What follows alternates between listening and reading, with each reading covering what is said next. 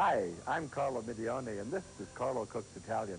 Today we'll sample some typical rustic dishes that you'd find if you were touring throughout southern Italy's countryside. Zucchini escapici, marinated zucchini, is a zesty relish of onions over zucchini. Pani fratau, bread and cheese soup, is a sophisticated blend of flavors that comes from humble origins. And calamari, con piselli alla romana, or squid and peas, is an elegant, tasty combination from Rome. Venite, cucinare con me. Come cook with me on Carlo Cooks Italian.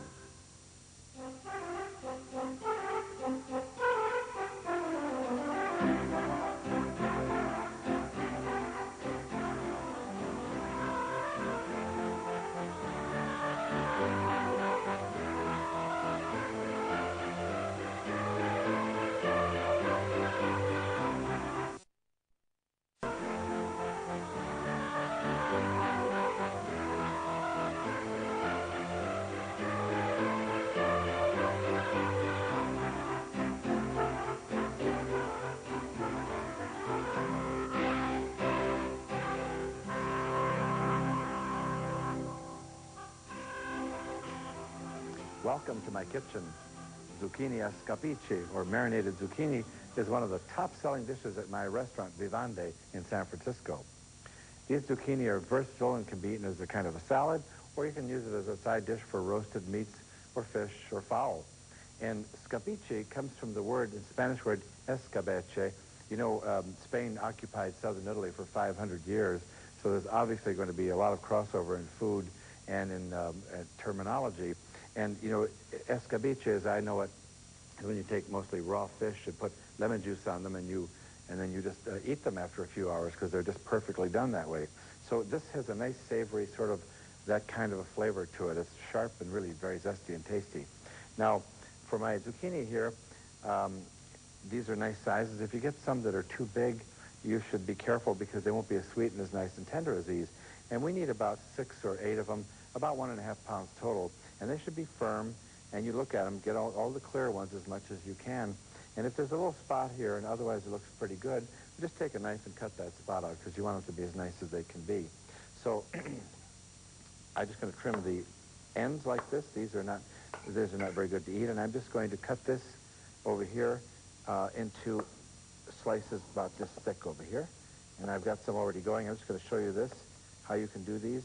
I'm using the long ones like this today on purpose because I have a dish that I like to present them like this, and see, there they are. But if you had other ideas about how you could do the shaping of them, for instance, if you wanted to have these more as a little salad in a bowl or whatever, you could use a crimp cutter.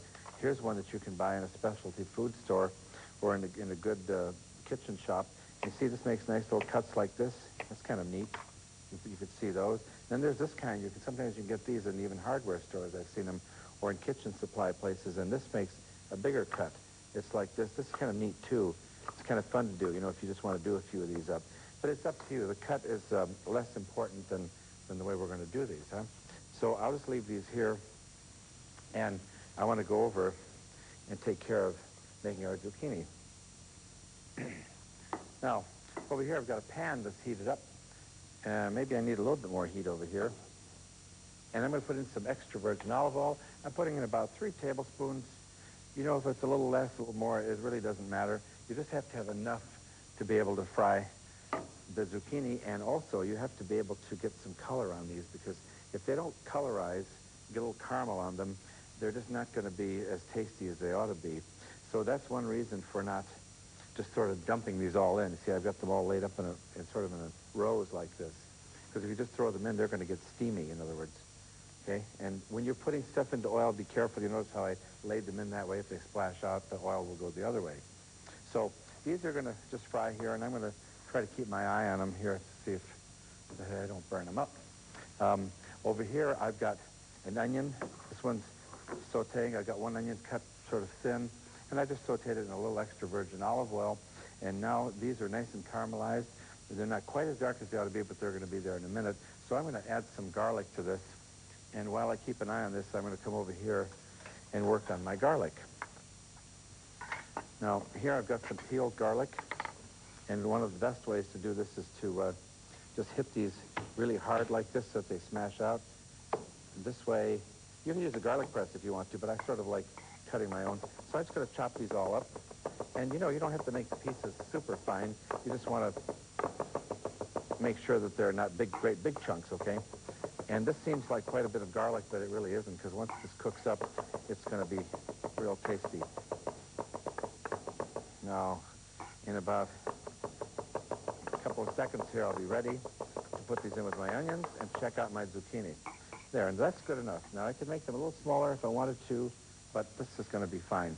So I put these in here, and then before I even, well, I'm just going to stir these up and get them going. Now, this garlic cooks pretty fast, so keep an eye on it. I'm going to check these out over here. Yep, see, I'm getting some color. This is nice. Now, you want to just turn these over. And, you know, if they're real dark, they're going to be a little too dark. If they're too light, they're going to be too light. So I may need to turn these one more time. We'll just see how we're going on this. Okay? Now, what else do I need to do?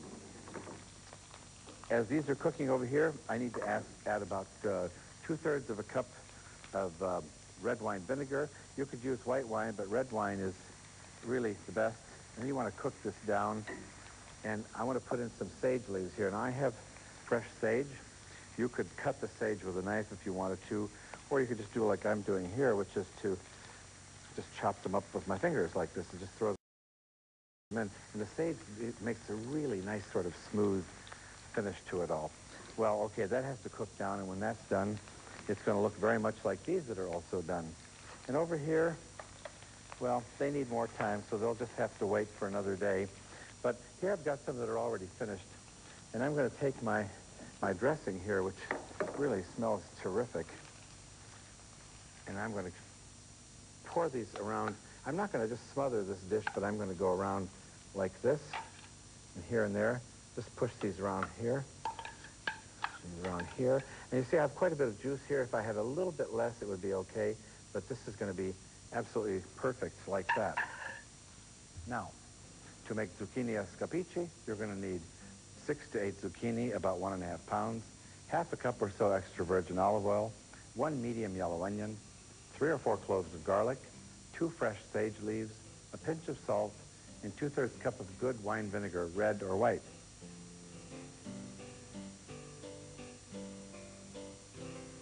You can serve zucchini scapici hot from the kitchen or later cool to room temperature.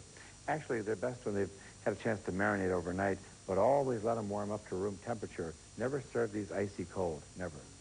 Next, pane fatao, bread and cheese soup.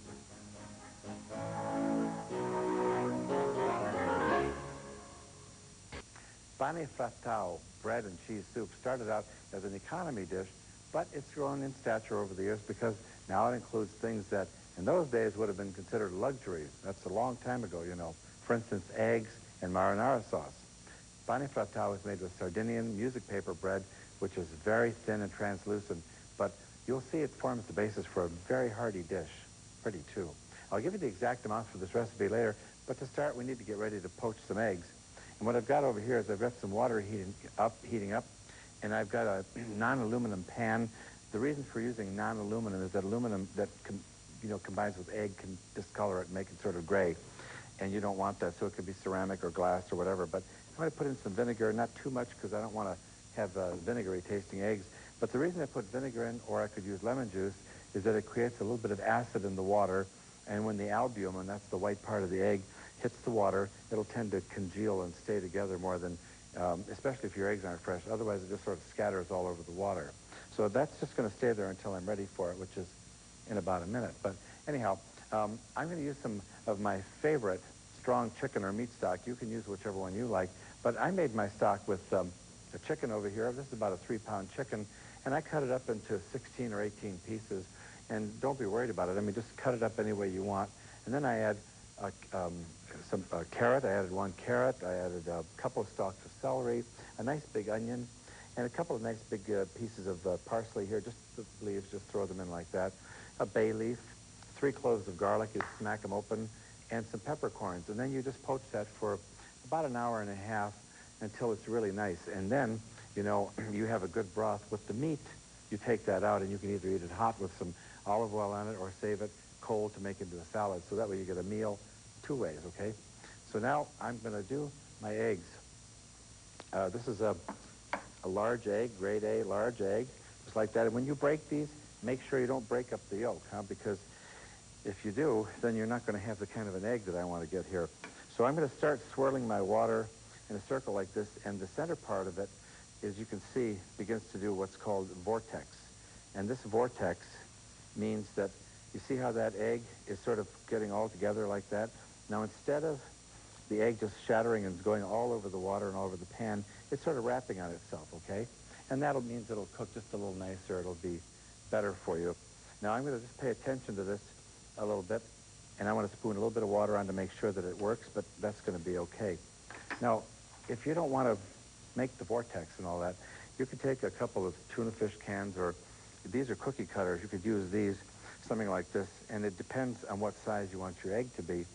But you could lightly oil these with a little bit of vegetable oil, olive oil, or whatever, and you put these into your simmering water, and then you take your egg and you break it and pour it in like that, and it works. It's cheap and it's easy, and that keeps you from having to be too concerned about how your eggs are going to come out. So that's okay. Now all I have to do is get my bread together here. This is Sardinian.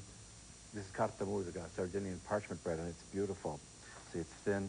And I'm just going to break up some pieces here. Look at that. I love the sound of that, too. And I'm going to, I don't know, I'm going to need about this much to make my soup, huh? And then what I'm going to do is, I have a warm soup plate over here. I'm going to dip this into my hot chicken stock here, and I want to start to collapse this bread. You see how I'm doing here? And I want to put this in, and I want to put this in here. And then I'm going to add a little bit more soup, because I don't want this to be like, you know, like a real soup in itself. I just want it to be nice and supple, okay? I'm going to add a little bit more stock here like this. Put this right on here. And see, that isn't too soupy. And then I've got some marinara sauce over here, and I want to add this. Let me put this over like this, okay? And as I say, I don't want to don't heap it up, huh? So let's see how we're doing here with our egg. Well, to me, this looks like it would be done. Now, some people like their eggs cooked longer, but I'm not of that school. I like mine to be, not exactly just like running like water, but I like them nice and really supple, where the albumin is tender, and where the yolk, when I break it, will sort of spread out a bit. Now, here's the only tricky part. Don't break that yolk. Now, here we go. This is what I'm going to do. I'm going to put it right here in the center, and then I have one more thing to do, and that's to get on some really wonderful pecorino cheese.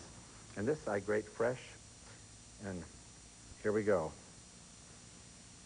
And put on plenty of this, because you want to be sure that you get some good flavors. Now, this is a dish that should be served very, very hot. Now, when you want to make pane fratal, you'll need 1½ cups of strong chicken or meat stock, 3 cups of marinara sauce, 4 tablespoons of white wine vinegar, 6 large eggs, 6 pieces of parchment bread about 5 inches across, and 1 cup of grated pecorino sourdough cheese.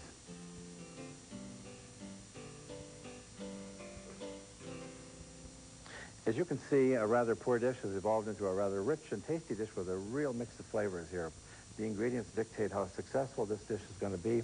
The bread should be properly made, the eggs should be as fresh as you can get them, and the marinara sauce and the broth should be really rich in flavor. With those in hand, you can make a really, truly scrumptious dish for brunch or for dinner. Next, calamari con piselli alla romana, squid and peas Roman style.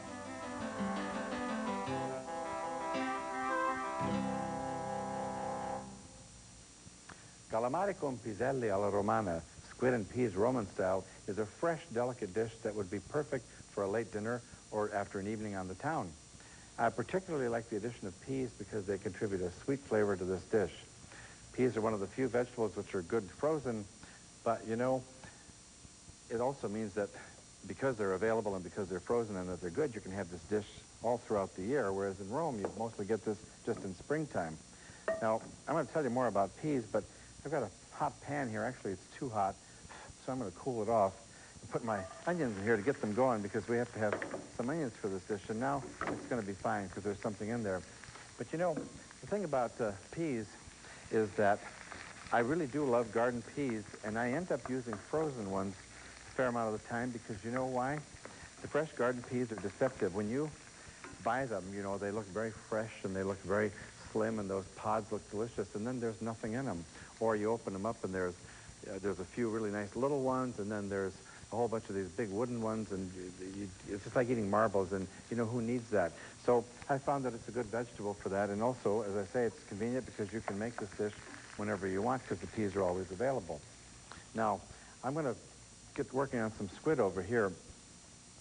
I've got clean squid. You can buy squid that's already maybe been frozen or fresh that's not cleaned.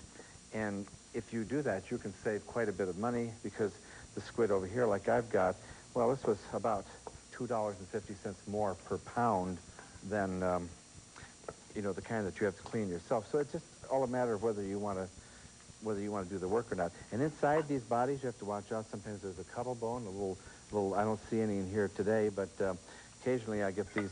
They look like cellophane, but they're sort of stiff, and they're not very pleasant to eat. I mean, they wouldn't kill you, but, you know, on the other hand, you may not be able to chew them either. So, anyhow, whether you clean your own squid or buy them like this, just cut these into some kind of circles like this, or you could actually do, here we have a piece of cuttle bone. You see that? Now, you don't necessarily want to give that to one of your guests because that's kind of a nuisance. It wouldn't kill you, as I said, but it's very unpleasant. So I'm going to get these cut and put them on my dish and get them ready for use later on. But in the meantime, I want to stir my onions over here. I want to get these all together.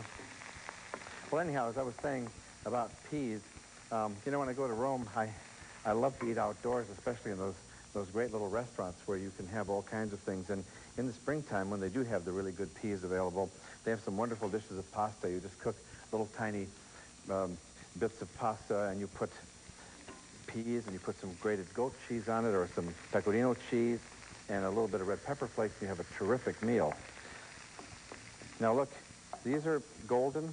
They want to cook just a little bit longer, but this is going to be enough. I just want to add my peas over here to mix them around.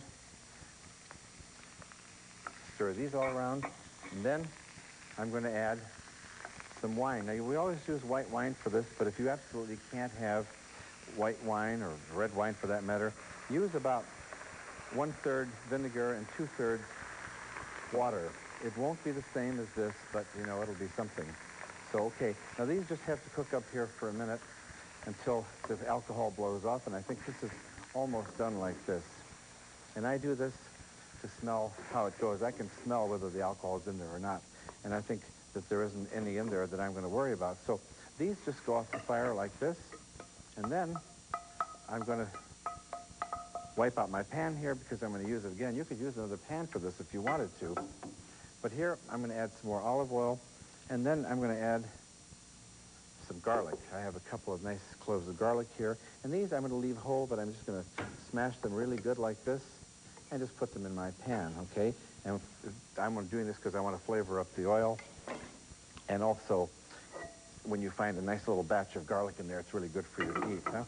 So now as soon as this comes back up to heat, usually they're too hot and then they're not hot enough. That's the way pans are, like people. So we put in our parsley and just let that cook. Now, it's unusual that you do this, but this adds a really nice flavor to it. You have a little bit of extra flavor there when you do it this way. Then I'm going to add my squid. That smells very good now. So here we go. I'm just going to add all the squid here and stir this around. Now, by doing it this way, you get kind of extra flavor than if you just were to throw everything into the pan, right? So this gets turned around here and stirred around until the squid begins to lose its sort of opaque color, and it gets that nice sort of white color. Now, I'm going to add a little salt.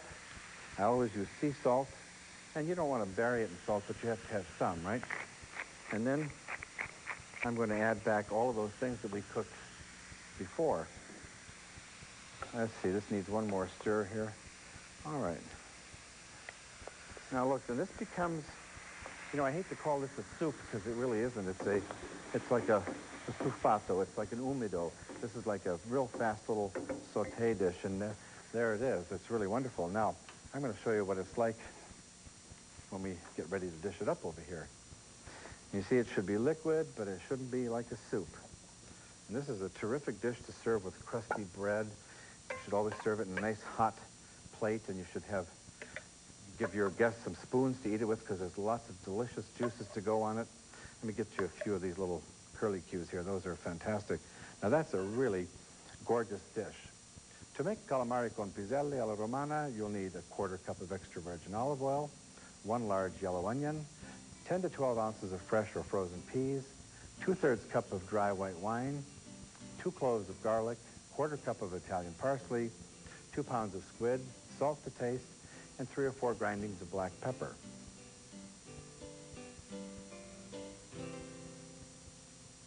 This menu exemplifies the range of southern Italian cooking, from zesty and aggressive to simple and elegant.